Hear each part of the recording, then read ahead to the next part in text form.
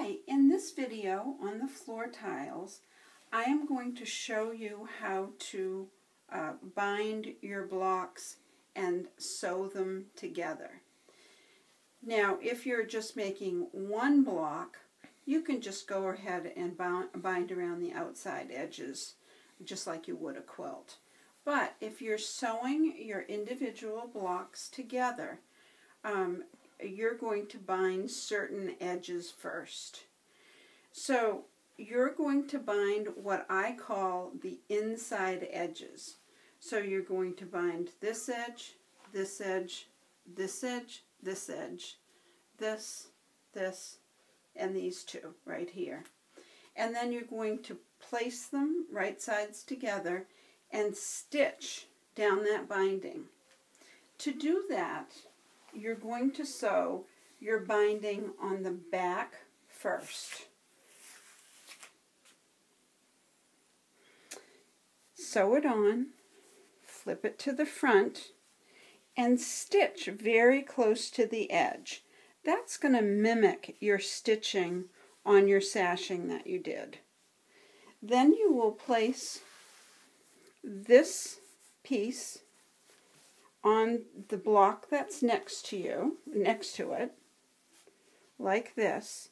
Now when you place one on top of the other, you want to make sure that your sashing lines up as best it can. So place those right sides together, and then, I've got to flip this around, you're going to stitch down that edge, right here. Very, very, very close to the edge. Make sure you catch both bindings in that stitching.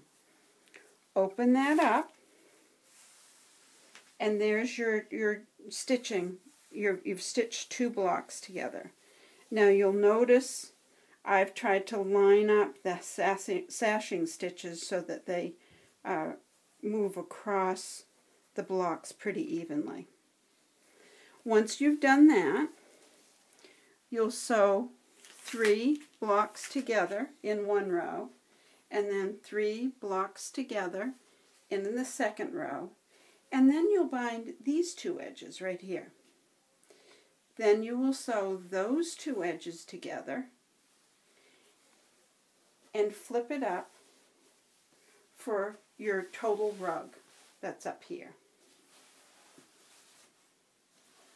Once you've done that, then you'll go and stitch all the way around the outside. Now, sewing these blocks together does not create any kind of a bump or anything, so they lie fairly flat on the floor. And that's it.